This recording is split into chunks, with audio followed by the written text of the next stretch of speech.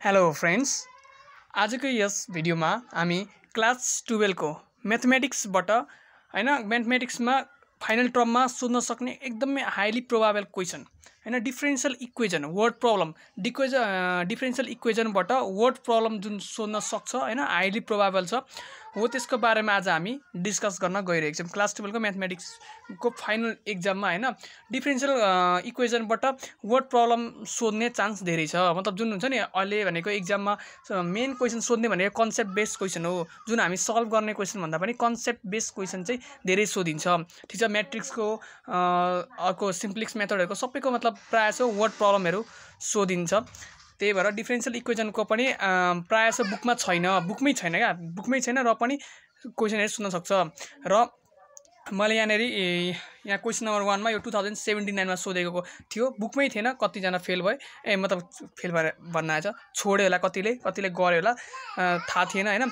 यस्तो खालको क्वेशनहरु सोधेको थियो। यसरी वर्ड प्रब्लमहरु हो त्यस्तो खालको वर्ड प्रब्लम अब एक्जाममा आयो भने हैन अब हामीलाई एक्जाममा आयो भने त्यसलाई कसरी सल्भ गर्ने त भन्ने कुराहरु हैन आज हामी यस भिडियोमा हेर्न गइरहेका छौं। मेरो नाम सक्षम रिजल्ट, हाम्रो सानो च्यानल मै सोलुसनमा सबैलाई स्वागत छ। ल त भिडियोलाई सिधै सुरु गरौँ। अब यहाँ डिफरेंशियल इक्वेशन क्लास 12 ब्याकग्राउन्डमा थोरै नोइज छ हैन। ओके, यहाँ एकदमै सजिलो छ हैन। त्यो सल्भ गर्ने क्वेशन भन्दा पनि यो चाहिँ बुझ्यो भने ट्याक्कसँगले कति सजिलो छ क्या, यही चाहिँ सजिलो छ अरु भन्दा पनि हैन। तर अब प्र्याक्टिसै गरेको छैन, हेरेकै छैन भने त एक्जाममा त गर्न आउँदैन। त्यही भएर प्र्याक्टिस चाहिँ गर्नु पर्यो। ओके, ठीक छ।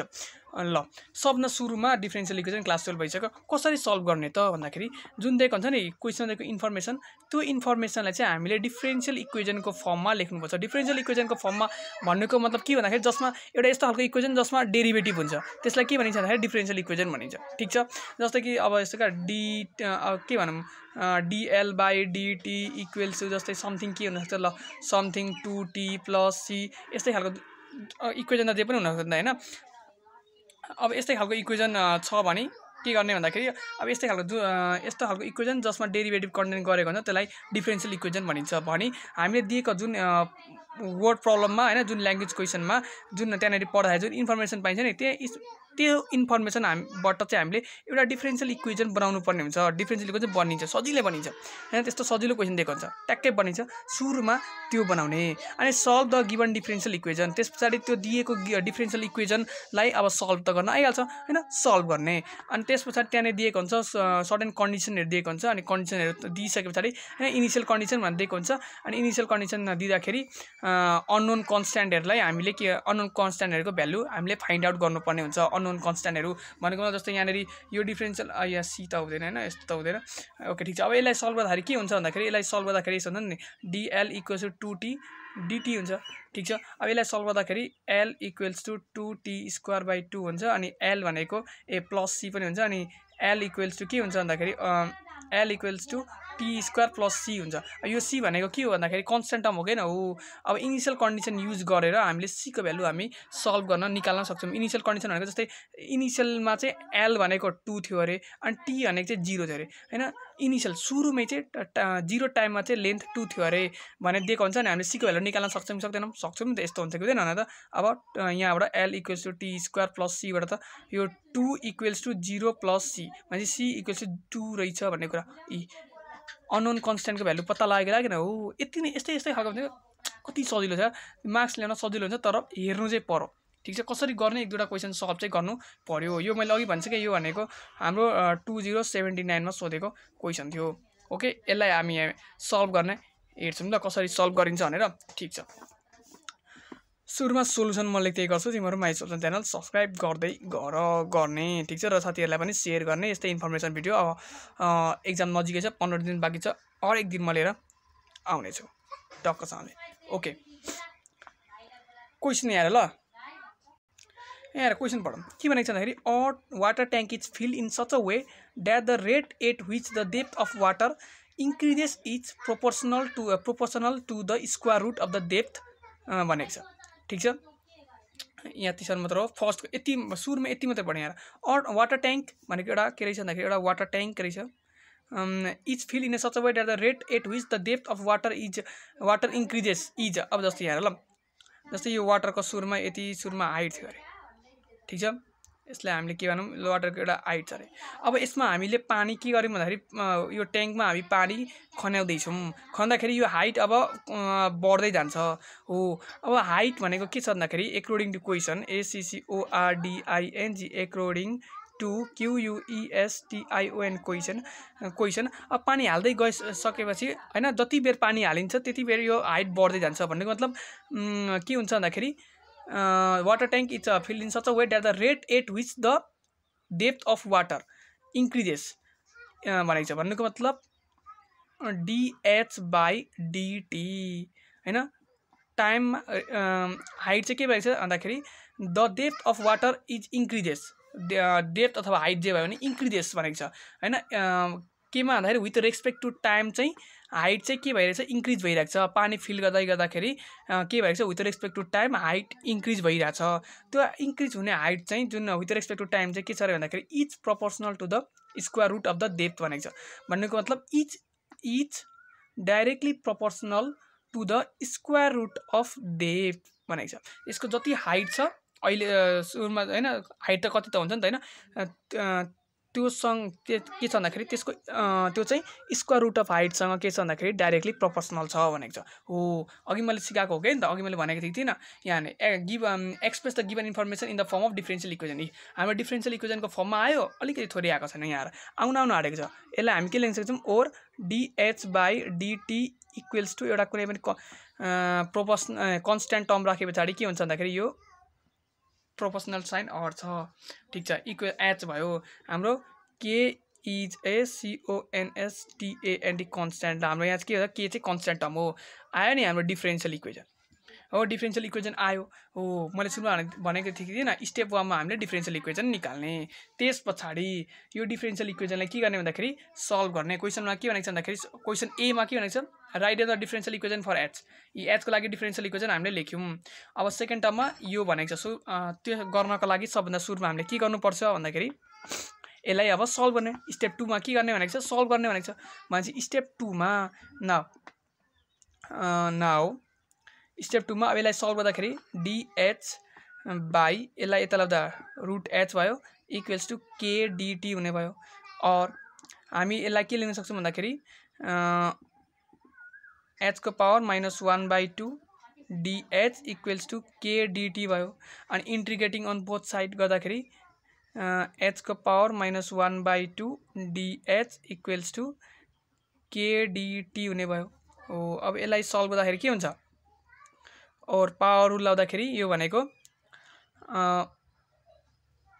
h को पावर 1/2 हुन्छ किन भन्दाखेरि h को पावर -1/2 + 1 गर्दाखेरि के हुन्छ इक्वल्स टु h को पावर 1/2 आउँछ हो भनिसके पछाडि अनि यसको पावर जति छ त्यति नै बाई 1/2 इक्वल्स टु के भनेको कन्स्ट्यान्ट टर्म हो त्यही भएर बाहिर dt को इन्टिग्रेसन के हुन्छ t हुन्छ। अनि इन्टिग्रेसन गरिसके पछाडि इन्टिग्रेसन कन्स्ट्यान्ट ठीक छ भयो। और यो भनेको 2√h equals to KT + C भयो। हामीले एउटा इक्वेसन यो पायौँ।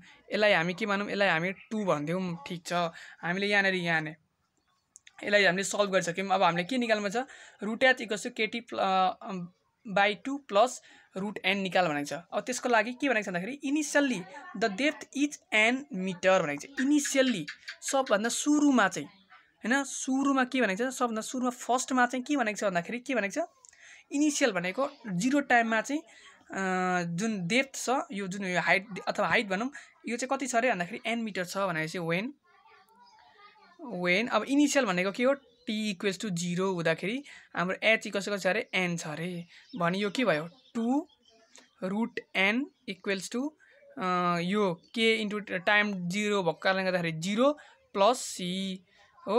यो त 0 भइसक्यो त्यही भएर c मात्र रह्यो भनेपछि और c भनेको यति भयो कि भएन c यति भयो भने फ्रम इक्वेसन 2 फेरि इक्वेसन 2 मा √h equals to KT + c भनेको 2√n आयो बाई 2 भयो हो। यो इक्वेसनबाट यो म लेख्न सक्छु भनिसके पछाडि equals therefore √h equals to KT/2 + √n यही प्रुफ गर्नुपर्ने छ। यहाँनेरि प्रुफ ड्याट भनेर यही प्रुफ गर भनेको छ हामीले प्रुभ गऱ्यौँ त अनि यी कति सजिलो छ सिम्पल ठीक छ मैले भनेको थिएँ नि use the initial condition use गरेर कन्स्ट्यान्टको भ्यालु निकाल्ने यी हामीले निकाल्यौँ त अनि इनिशियल भ्यालु युज गरेर हामीले सी को भ्यालु निकाल्यौँ त हैन सी को भ्यालु निकालिसकेपछि यसरी प्रुभ हुन्छ अब अर्को क्वेशन के छ भन्दाखेरि when h equals to 16 t equals 6 hour prove that n equals to 80 भनेको छ हामीसँग यो इक्वेसन छ हेर है अथवा यो इक्वेसन छ यो इक्वेसन हेर नै अब यो इक्वेसनबाट हेरौँ ल हामीसँग के छ अरे भन्दाखेरि root h equals to kt/2 plus root n छ अनि क्वेसनले के रहेछ भन्दाखेरि when h equals to 16 and अर्को के भनेको छ भन्दाखेरि टी इक्वल्स टु 6 आवर्स भनेको छ नि यति हुँदाखेरि अनि हामीले प्रुफ के भनेको छ भन्दाखेरि एन इक्वल्स टु के प्रुफ गर भनेको छ यहाँनिर एन इक्वल्स टु 4 - 3k को स्क्वायर 4 - 3k को होल स्क्वायर प्रुफ गर भनेको छ यति हामीले यो प्रुफ गर्नुपर्ने कुरा छ अब यहाँबाट हेरौँ ल h भनेको 16 छ भने चाहिँ 16 root 16 equals to k into 6/2 plus root n भयो ठिक छ और यो भनेको 4 इक्वल्स टु यो भनेको 3k equals plus root n भयो और root n equals to 4 - 3k भयो अनि स्क्वायरिङ अन बोथ साइड गर्दाखेरि के हुने भयो n इक्वल्स टु यहाँ n इक्वल्स टु 4 - 3k को होल स्क्वायर प्रुफ यति सजिलो छ हेर्नु त केही सिम्पल गाह्रो अप्ठ्यारो केही थिएन नि थिएन केही गाह्रो थिएन सिम्पल तरिकाले हामीले सल्भ गर्यौँ सबभन्दा सुरुमा डिफरेन्शियल इक्वेसन फर्म गर्ने डिफरेन्शियल इक्वेसन सल्भ गर्ने जुन इनिशियल कन्डिसनहरु जुन दिएको हुन्छ त्यसलाई हालेर कन्स्ट्यान्टको भ्यालु निकाल्ने कन्स्ट्यान्टको भ्यालु निकाल्पछि सब काम सकियो त्यसैले हामीले के भनेको छ भन्दाखेरि हामीलाई एउटा ट्याङ्क चाहिँ भर्दै सुरुमा ट्याङ्कको हाइट चाहिँ h मानिराख्यौँ अनि त्यो भर्दै थियो अरे भर्दै त्यो जुन ट्याङ्क भर्दाखेरि चाहिँ के हुन्छ भन्दाखेरि त्यसको हाइट जति बढ्दै छ नि टाइम बढेसँगै त्यसको डेप्थ जति बढ्दैछ त्यो चाहिँ केसँग प्रोपोर्सनल थियो अरे भन्दाखेरि त्यसको हाइटसँग proportional square root of हाइटसँग proportional थियो भनेको थियो अनि हामीले त्यही कुरा लेख्यौँ त्यही कुरा लेख्दाखेरि यो भनेको यो भयो हैन प्रोपोर्सनल साइन हटाउँदा हामीले कन्स्ट्यान्ट टर्म राख्यौँ अनि यसलाई हामीले अब सल्भ गर्यौँ सल्भ गर्दाखेरि यहाँनिर पावर रुल लगायौँ हैन यति गर्दाखेरि हामीले यो सल्भ भयो अनि यो इक्वेसन पायौँ अनि हामीले के दिएको थियो भन्दाखेरि इनिशियली भनेको टाइम 0 हुँदाखेरि हाइट कति थियो अरे द डेप्थ भनेको इच n मिटर हामीले डेप्थलाई हामीले हाइट मानिरहेको छौँ त्यही भएर h भनेको हाम्रो n थियो अब त्यहीको यहाँ हाल्दाखेरि के हुने भन्दाखेरि 2 root n equals to c आयो c को भ्यालु हामीले पायौँ c को भ्यालु पाइसके पछाडि त्यो भ्यालुलाई फेरि यसमा हामीले हाल्दाखेरि हामीले यो पायौँ र हाम्रो यो प्रुफ भयो अनि फेरि अब यसबाट अब हामीले यहाँनिर 16 h को ठाउँमा 16 t को ठाउँमा 6 राखेपछि हामीले यतापट्टि यो प्रुफ गर्यौँ र हामीले यो सक्यौँ आहा कति सजिलो गाह्रो केही पनि छैन ठीक छ कति यस्तै सजिलो खालको क्वेसन सोधिन्छ त्यस्तो गाह्रो केही छैन ठीक छ अब यो क्वेसन हेर्नु न त एउटा लास्ट क्वेसन छ हैन यति सल्भ गरिसके तिमीहरु बुझिहाल्छौ सोल्युसन म लेखिहाल्छु क्वेसन पढ्नुभन्दा अगाडि माइ सोल्युसन च्यानल सब्स्क्राइब गर्ने अब यहाँ the volume of an expanding cube is increasing with time भनेको छ के भनेको छ भन्दाखेरि एउटा क्यूब छ अरे क्यूबको भोल्युम चाहिँ टाइम बढेसँगै यसको भोल्युम पनि के भइछ अरे बढ्दै छ अरे ठीक छ टाइम बढेसँगै यसको भोल्युम बढ्दै छ अरे इच बढ्दै छ अरे एलोङ टाइम टी मा it is found that the rate of increase of volume is directly proportional to the surface area of the cube अब यहाँ सोल्युसन थाहा भइहाल्यो के भनेको छ भन्दाखेरि the rate of increase of volume भनेको dB/dt rate of increase of volume is directly proportional to the surface area of the क्यूबको surface एरियाको फर्मुला के हो क्यूबको सर्फेस एरियाको फर्मुला 6l² हो ठीक छ सर्फेस एरिया अफ क्यूब भइसक्यो सर्फेस एरिया क्यूब भनेको छ यति हामीले लेखिसक्यौँ अब यति लेख्ने बित्तिकै यसलाई सुरुमा यो साइन हटाउँ ल dB/dt इक्वल्स टु k6l² हामीले लेख्न सक्छौँ अझै यसलाई यहाँ भोल्युम भनेको के हो भोल्युम क्यूबको भोल्युमको फर्मुला के हो क्यूबको भोल्युमको फर्मुला भनेको dl² क्यूब/dt इक्वल्स टु 6kl² हुन्छ यहाँनिर where k is CONSTANT constant अघि मैले बुझाइसकेँ हैन म फटाफट गर्दैछु है हैन ठीक छ यति भयो अब यहाँ सोर्ट अब यति हामीले यतिलाई अझै यसलाई मिलाउन हैन टक्कसँगले ल dl क्यूब भनेको छ भनिसकेपछि यो भनेको के हो dl क्यूब छ dl क्यूब अब यसलाई हामीले के सुरुमा यसलाई डेरिभेटिभ गर्छौं ल डेरिभेटिभ गरेर पनि यहाँ हाल्नु ल, डेरिभेटिभ गर्दा पनि त्यही डिफरेन्शियल इक्वेसनकै फर्ममा आउँछ। यसको डेरिभेटिभ के हुन्छ, यसको डेरिभेटिभ गर्दाखेरि यतिको डेरिभेटिभ कति हुन्छ, यतिको मात्र डेरिभेटिभ गर्दा कति हुन्छ भन्ने मलाई कति हुन्छ भन्दाखेरि यो भनेको एल क्युब भनेको 3l स्क्वायर यस्तो हुन्छ। यसको डेरिभेटिभ भनेको 3l cube by dl into dl by dt equals to 6kl square हो नि त, हो कि यो भनेको यही लेख्न पाउँछु नि, म पाउँछु। और यहाँ 3l square into dl by dt equals to 6kl square, l square काट्यो, 3 1 3 3 2 6 काट्यो भनेपछि, और dl by dt equals to 2k भयो। ठीक छ। ओ यो हाम्रो अझै पनि यो डिफरेन्शियल इक्वेसनको फर्ममा छ। ठीक छ, हामीले डिफरेन्शियल इक्वेसन निकाल्छौँ। अब यहाँ so that the length of the side of the cube L is linear function of time T भनेको छ। अब यहाँ क्वेसन यो हाम्रो डिफरेन्शियल इक्वेसन हामीले 1 नम्बरमा अघि मैले जस्ट सिकाएको थिएँ यहाँनिर हैन, डिफरेन्शियल इक्वेसनको फर्ममा हामीले पाइसक्यौँ। अब के भनेको छ भन्दाखेरि यो जुन छ length of side of cube, यो जुन छ नि एल हैन, यो चाहिँ साइड चाहिँ के भनेको छ भन्दाखेरि यो चाहिँ लिनियर फङ्सन अफ टाइम हो भनेको छ। लिनियर फङ्सन अफ टाइम भनेको चाहिँ जुन हाम्रो टाइम, अब यसलाई सल्भ गर्दाखेरि जुन टाइम आउँछ नि, त्यो टाइमको चाहिँ पावर 2 3 4 1/2 -1 यस्तो चाहिँ आउनु भएन। ठिक छ, टाइम एक्लै टी को पावर 1 टी मात्रै आउनु पर्यो भनेको। ठिक छ, लिनियर फङ्सन अफ टाइम भनेको भइसके पछाडि SOLVIN इज सल्भिङ 1, यसलाई सल्भ गर्दाखेरि के हुन्छ, dl equals to 2k dt हुन्छ। अनि INTGRATING इन्टिग्रेटिङ गर्दाखेरि के हुन्छ, dl equals to 2k dt को इन्टिग्रेसन हुन्छ भनेको। यो भनेको l इक्वल्स टु 2k भनेको constant into time plus c भयो हैन, dt को इन्टिग्रेसन t हुन्छ। लिनियर फङ्सन अफ टाइम आयो कि आएन, hence prove this PROV this prove l is LINEA linear FUNCTION function of time. Time को power T को पावर 1 मात्रै छ, त्यही भएर लिनियर फङ्सन अफ टाइम भयो। ठिक छ, यति बुझ्यो, यहाँसम्म हामीले बुझ्यो। ठिक छ, यति हामीले प्रुभ गरिसक्यौँ। अब यहाँ if l equals to 1 t equals to 0 मा l1 हुन्छ अरे, अनि t इक्वल्स टु 1 मा l3 हुन्छ अरे भनेको छ। इनिसियल कन्डिसनहरू हामीलाई दिएको छ। किन दिएको छ, दुईटा चाहिँ किन दियो भन्दाखेरि अघि एउटा मात्रै दिएको थियो, दुईटा किन दियो भन्दाखेरि हामीसँग यहाँनिर हेर त दुईटा कन्स्ट्यान्ट टर्म छ, दुईटा कन्स्ट्यान्ट टर्मको भ्यालु निकाल्नु पर्यो नि त, त्यही भएर दुईटा दिएको हो। अब when t equals to 0 l equals to कति छ, l इक्वल्स टु 1 छ भने हाम्रो यो जुन छ नि l equals to 2k plus c बाट l को भ्यालु 1 छ इक्वल्स टु प्लस c छ। अब यहाँ t को भ्यालु 0 छ भनिसके पछाडि यो त 0 हुने भयो भनेपछि c इक्वल्स टु 1 हुने भयो। ठीक छ, c इक्वल्स टु के हुने भयो, 1 हुने भयो। अब वेन t इक्वल्स टु, अब यहाँ t इक्वल्स टु 1 हुँदाखेरि के छ, t इक्वल्स टु 1 हुँदाखेरि l इक्वल्स टु 3 छ भने फेरि यहीँबाट हेर l 3 छ equals to 2k into time भनेको 1 हो, त्यही भएर 2k मात्रै मैले लेखेँ। अनि प्लस c भनेको कति छ, c भनेको 1 भयो। यहाँबाट बुझ्यो भनेपछि यो यता गएपछि के हुन्छ भन्दाखेरि 2 equals to 2k, k equals to 1, k को भ्यालु पनि 1 आयो। देन हाम्रो के भन्दाखेरि हाम्रो यो इक्वेसन के भयो, l इक्वल्स टु k को भ्यालु 1 छ, 2t अनि प्लस अनि 1 बुझ्यो। अब यहाँ अब अझै क्वेसन अझै बाँकी छ नि, के छ, find the value of l when t equals to 8 भनेको छ। 8 सेकेन्ड हुँदाखेरि l को भ्यालु कति भनेको छ। अब when t equals to 8 second हुँदाखेरि अब l को भ्यालु हामीले निकाल्नु पर्यो। अब यहाँ वेन t चाहिँ 8 सेकेन्ड हुँदाखेरि अब यहाँ के हुन्छ, l equals to 2 into 8 plus 1, l equals to 2 8 the 16 16 plus 1 17 metre हुने भयो, सेन्टिमिटर हुने भयो। क्वेसनमा यहाँ सेन्टिमिटर दिएको छ।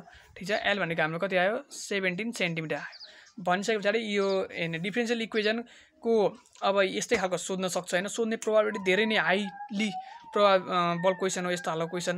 अब एकचोटि तिमीलाई अब हेरिसके पछाडि त सजिलो छ। मैले तीनटा जुन यो भनिसकेँ मैले, यो 3 स्टेपमा सल्भ हुन्छ भनेर, डिफरेन्शियल इक्वेसन बनाउने, सल्भ गर्ने, कन्डिसन युज गरेर अननोनको भ्यालु निकालेर अनि अर्को के निकाल भनेको छ त्यो गर्ने। ठिक छ, यति गर्दाखेरि सकिन्छ भने आजलाई यति नै। भिडियो कस्तो लाग्यो, मन परायो भने साथीलाई सेयर गर्ने, लाइक कमेन्ट गर्न नबिर्सिनु हैन, र अर्को भिडियो केमा चाहिन्छ कमेन्ट गर्ने।